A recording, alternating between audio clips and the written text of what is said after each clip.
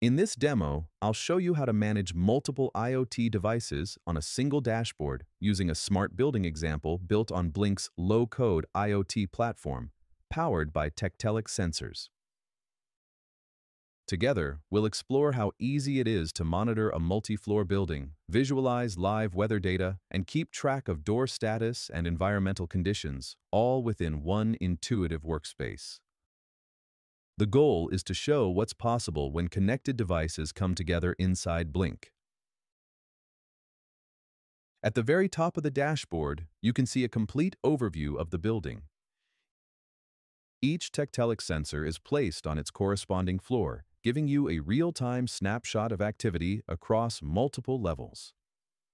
On the right side, the Events panel continuously highlights active alerts and issues, so you never miss an important update. Beneath that, live weather metrics, temperature, humidity, CO2 concentration, and barometric pressure provide useful environmental context. Clicking on any sensor reveals more details such as battery capacity, humidity, temperature, and pressure. Selecting a device name opens its dedicated dashboard where you can explore everything in depth. Some devices also feature leak detection. A reading of 0 means no leak, while 1 signals a leak detected, an instant indicator that prompts quick action. Just below the live readings, you'll find historical charts. Here we've selected a 1-month period, so the graph displays how each value, temperature, humidity, and pressure changed over time. This helps identify patterns like seasonal drift or ventilation issues. Underneath, a sensor table lists all devices assigned to this dashboard. Every row summarizes data points such as temperature, humidity, CO2, and battery status, effectively a health report for your entire building. With this view, operators can confirm system performance at a glance without diving into individual devices. From the left sidebar, you can quickly switch to other dashboards. This one breaks the data down by floor, offering a more detailed look at each level. For instance, on the first floor, 2 sensors are connected. You can view the floor plan, tap on each sensor to open its pop-up, review average temperature, humidity, CO2, and pressure, and even open historical trends or latest events for that floor. This flexibility allows you to move seamlessly from a high-level building overview to granular floor insights, all in a few clicks. Now let's build one of these dashboards completely from scratch. In the bottom left corner, click New Dashboard and give it a descriptive name, for example, Floor 3. We'll start by adding an image map widget, which lets you place sensors visually on top of a floor plan. Upload your floor plan image, then click on the locations where sensors are installed. Each marker can be resized, repositioned, and linked to a device. We'll use temperature as the main displayed value. Define a range for expected readings, assign color gradients to indicate conditions, and choose what appears inside the pop-up. For instance, battery level, pressure, or carbon dioxide concentration. Once you configure one sensor type, the same setup automatically applies to all sensors of that type, saving significant time during scale-up. Of course, every marker can still be customized individually. For example, one sensor might show color changes based on pressure, while another focuses on temperature. Next, let's add a Tektelic comfort sensor that measures temperature and includes a magnetic switch, perfect for monitoring doors or windows. When the value reads 0, the door is open. When it reads 1, the door is closed.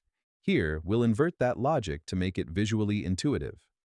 In the pop-up, we'll also display temperature, battery capacity, humidity, and leak detection. Together, these create a dynamic floor map that immediately shows environmental status and open door alerts in real time. Now let's define which key metrics should appear at the top of the dashboard. will track average temperature, humidity, and CO2 levels, and also add a tile that counts the number of devices currently online. To create these, add label widgets. Each is linked to a virtual pin. Here we'll use V0 for temperature to ensure consistent mapping across templates. Let's name this widget average temperature, set the units to Celsius, and apply a filter so it only includes devices selected on this floor's map. We can easily duplicate this label for humidity, CO2, and barometric pressure, updating the units and pin each time. These consistent setups help maintain alignment between dashboards, making enterprise-level monitoring easier to manage. Now let's build a more detailed view using the Device Table widget. Choose the devices you'd like to display, then configure the columns. We'll start with temperature and show it as a bar ranging from -20 to +60 degrees Celsius. Apply a gradient color scale, for example, blue for cooler readings and red for higher ones. Next, add humidity as numeric values with a gentle blue gradient that shifts with moisture levels. And finally, add battery capacity, displayed as bars from 0 to 100%. You can even set conditional formatting rules so low battery devices turn a different color. This table provides an immediate snapshot of every sensor's performance, combining live data and visual cues. It's a powerful way to monitor dozens of devices simultaneously without missing key details. To make this dashboard fully operational, let's include the latest events widget. It captures and lists all recent notifications, temperature anomalies, leak detections, or door activity. From here, you can open the related device directly to investigate and take action. With this, the dashboard becomes an active control center, not just a visualization tool. The final step is configuring access permissions and filters. You can decide who can view or edit the dashboard, limit it to admins, root organization users, or make it visible across your company. Choose a default time range that loads automatically when users open it. Filters help focus the data by organization, device template, or even individual devices. For example, you can filter to display only Tektelic breeze sensors or isolate a single floor for maintenance.